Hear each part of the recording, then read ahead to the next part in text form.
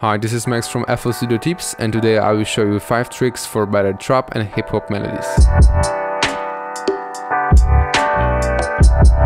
So, first trick will be about making old detuned kinda sampled piano only using stock plugins. So let's go to the packs, instruments, keyboard and choose close grained. As you can see, I already prepared first mixer channel for that.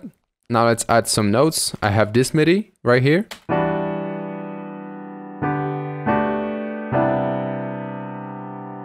Okay, so first thing we'll add is equalizer, but in preset called radio. You can tweak it a little if you want. Second thing will be Maximus in preset called lo-fi.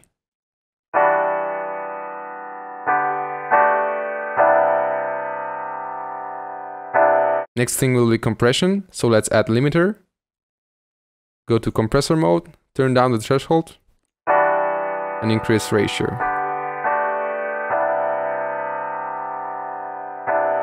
And the last thing will be patcher. Let's drag the line from FL Studio to FL Studio and choose preset called humanizer. You can drag the volume speed down. As you can hear, it will add some tape detune kind of effect. Now let's hear it in the mix.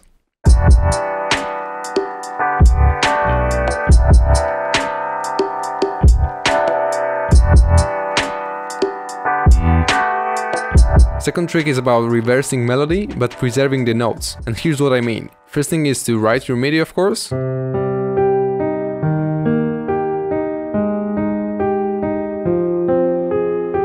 Now you will need to hit Ctrl A to select all notes and hit Alt Y.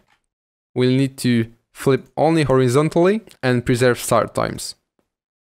Hit accept. And now we just need to take our bass notes and drag them to the left.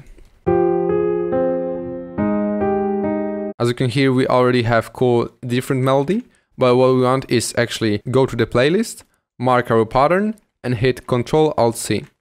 Set tail to cut or wrap. I set it to cut and start. Now when we got our sample, let's double click it and hit reverse.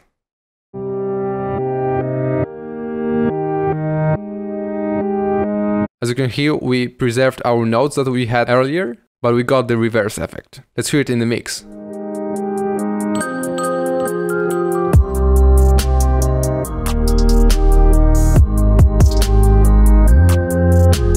By the way, this is actually our preview for our trap sample pack. If you're interested, check out the link below. Next trick is about using scales. Let's insert sampler, go to piano roll, and insert one of the scales that we give you as a freebie today. Now when you got your scale, let's go to the instrument and open piano roll. Now the one rule is just to follow the notes that are highlighted. For example, let's do a super simple beat like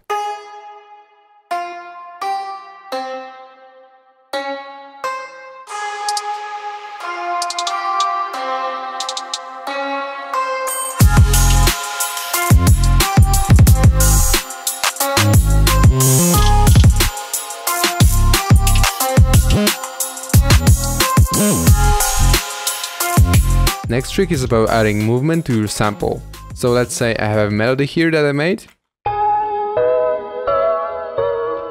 and I rendered it to sample, so it's easier to play with it. The common technique to add movement is adding volume automation. So let's double click on the sample, right click on volume and create automation clip. Now you can do it by double clicking on automation clip and setting it to LFO and play with the settings. But I find the following technique more convenient. So let's shorten it to 1 beat, and now we'll do some kind of shape here, bend it up and extend it here, and bend it to the opposite side.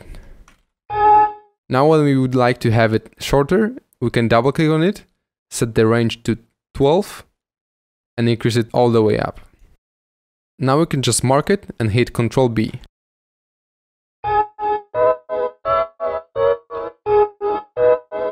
Yeah, now you can just render your sample, hit Shift M and shorten it, and set it to stretch mode to preserve the pitch. Yeah, and actually let's hear it in mix.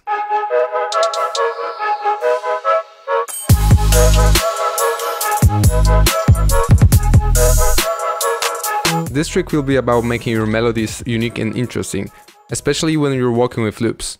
So let's load a loop from our new trap sample pack.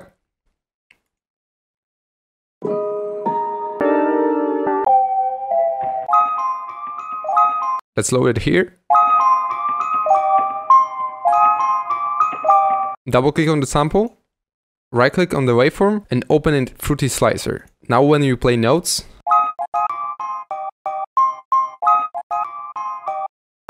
and you can actually make totally different sample, but today I want to merge two of them. So let's put down the pitch. And now let's assign it to a new mixer channel. Up maybe delay. I'll use delay 3. Maybe set it to ping pong. Increase the resonance, set it to bandpass. Now maybe some reverb.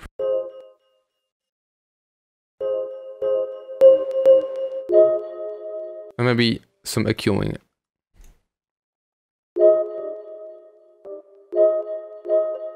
Okay, now let's hit F7 to open piano roll. Delete everything and draw your melody.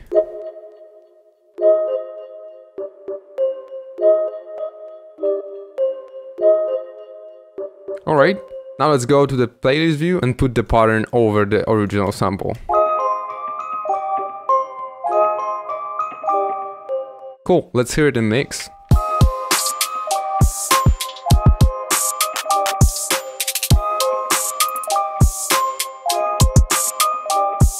Alright, make sure to subscribe and leave a like if you enjoyed it, and I hope to see you soon in the next video.